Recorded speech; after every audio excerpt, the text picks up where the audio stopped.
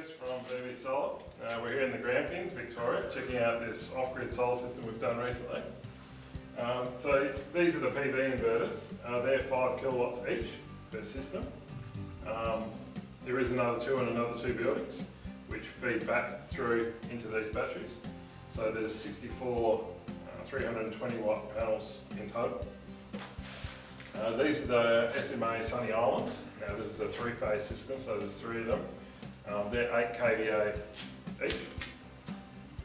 These are the lithium ion phosphate batteries.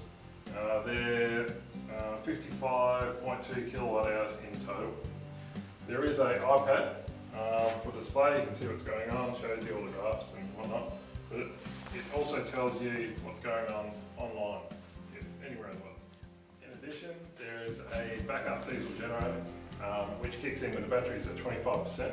This will supply power to the building and charge the batteries at the same time when it gets up to a specific amount, which is designated by the Sunny Islands program.